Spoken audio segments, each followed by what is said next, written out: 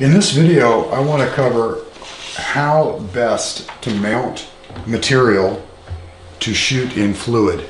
In this one, I have chosen a small beetle larvae. It's about 20 millimeters across.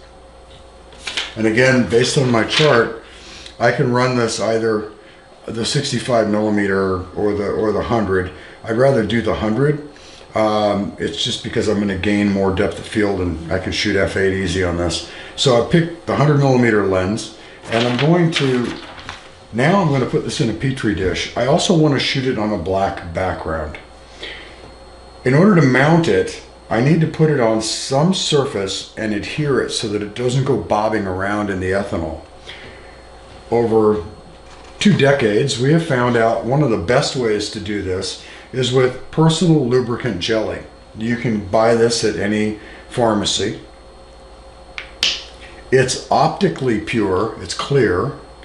It is water soluble, but ethanol does not bother it.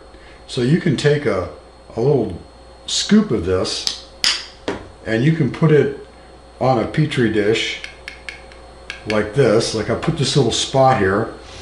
If you let it dry for a few minutes in room temperature air, it will get stickier. And what's nice about that is that it becomes more of an adhesive. But again, you can get it off with pure water. So when you're all done with your specimen, when you want to clean it, you just fill it up with sterile water, move it around, and it dissolves. But again, ethanol won't break it down. So I prepared a petri dish here with a little dollop of this about 5 minutes ago. And now I'm going to put my beetle larvae in there and get it to stay where I want it. So what I would normally do is I would put my beetle larvae on my little bit of jelly here and position it. And then I would do this under a stereoscope so that I can get it exactly where I want it. But now I've got it lined up to where it's pretty well where I need it. Let me get my gear out of here. The next thing to do, before we add the ethanol onto the actual specimen, we need to bond the petri dish to the background. Now this background is just a piece of black acrylic. I've given you some of these. It has little felt feet on it so it doesn't scratch up this acrylic. But what it does, it will give us a black background, but if we don't put some liquid between it and the petri dish, you'll just see a reflection of the petri dish in your image, and it's not going to work. So what you have to do, if you're shooting with ethanol, you want to use ethanol to bind the two together. If you're shooting with water, you want to use water to bind the two together, because the refractive indices of the liquid will be the same. That's what's important. So I'm going to put a little tiny bit of ethanol here on the black tray, and I'm laying my petri dish down sort of like on an angle so I can keep the air bubble away from my actual specimen. That part I cut out. I'm going to add a little tiny bit more ethanol. And there we have it. Now, I'll give you an idea on live view.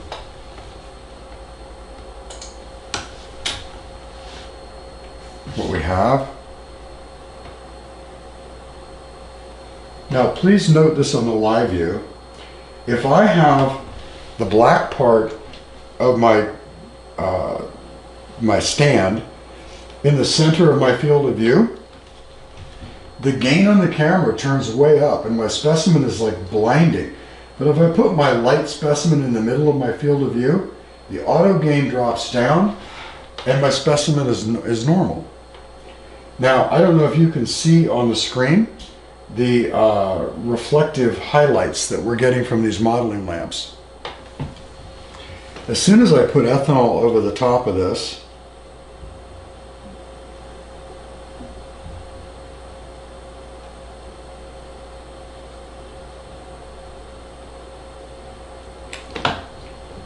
those have gone.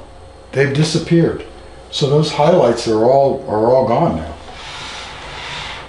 I can now bring up my passport software and I can focus up or down on it. If I click on a point, now you can see the actual detail right to the CD of this little creature. And it's on a pure, absolute jet black background. Now, if I were to take a picture of that, which I suppose I could do, let me focus on one of these black spots in the CD. I'm going to turn off my modeling lamps. Now, again, this is without a diffuser because the actual ethanol is doing the diffusing for us. I'll turn off live view. I'm going to check my f-stop. I'm at f5.6. I'm shooting at 5. I'm going to take a test shot. I'm in manual mode. I'm just going to see what I have. I may want to bring it up or down. Well, I'm going to bring it down. Look how bright that is. So I'm going to take this down to 4. I'm sorry, I was at 5.3. I'll take it down to 4.5 and I'll take a shot. There we go. So now I've got my specimen. Look at the detail on that. It's a bit hot in the middle, so I'll bring it down again some more.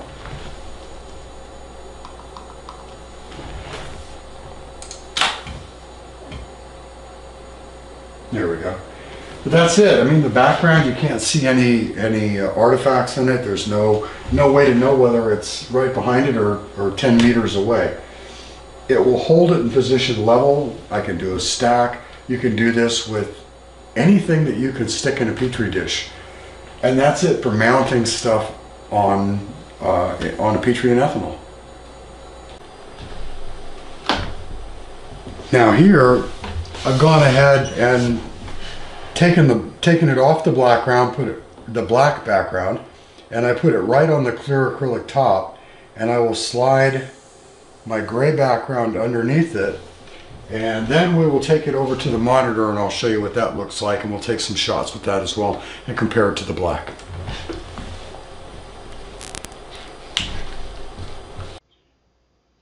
Okay, so that was our shot with our beetle larvae on a black background in ethanol, and you can see the detail on the CD. It's pretty good. One of the problems is that the head of this thing is black, and so it disappears on this black background. And in order to get any of this to really show up, we'd have to really expose this to the point to where it's just beyond the pale. So what I'm going to do is take a shot on it with a gray background and see what that looks like. So here is our live view. There's our gray background. I'm going to position it a little bit better on the stage there. You can see this thing is kind of floating around. There's a little bit of something floating in the ethanol. I should probably clean that. And I'm going to move my lights around to see how I'm going to light this. Let me see if I can get the light off of this and onto the head. So based on that, I'm going to turn this modeling light off. And I'm going to turn the other modeling light on. And that's the head. Okay. So if I come down and bring this at an angle,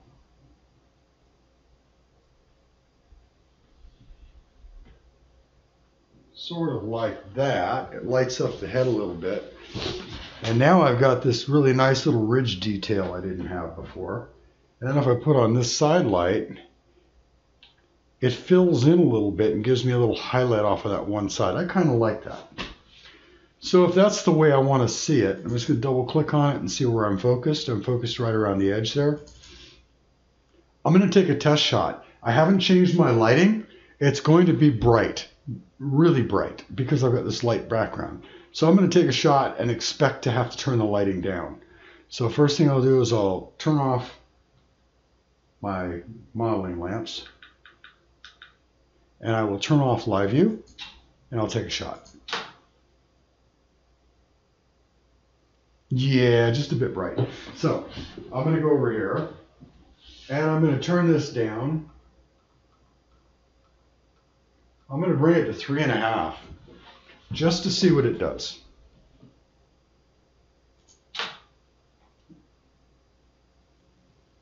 I can even go a little bit lower than that. So now I've taken it down to 3, and let's see what we got.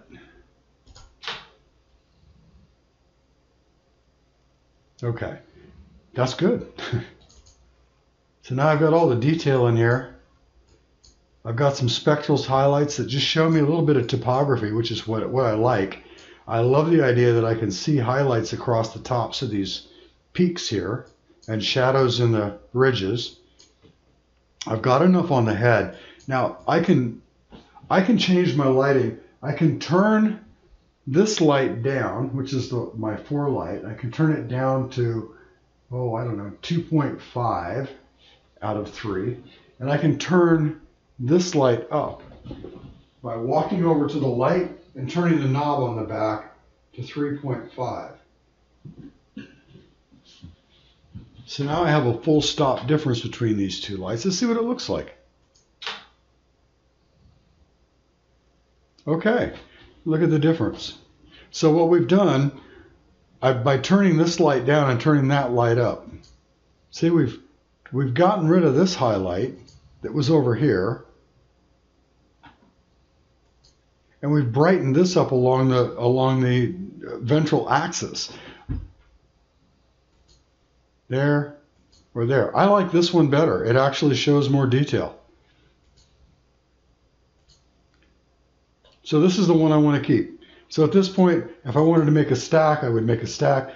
Again, this is just an exercise in how to mount and shoot the stuff in ethanol. Now, see these little bits of stuff in here, and I've got some bubbles here. The more time you take preparing this, and the better job you do, the cleaner you make it, the better it looks. This is sort of down and dirty, but it gets to the point. A little tiny bit of this jelly will last you a long way. Again, you don't want to bury the specimen in it. You just want to basically use it as a cement to bond it to the Petri dish so that it doesn't float around. That's it.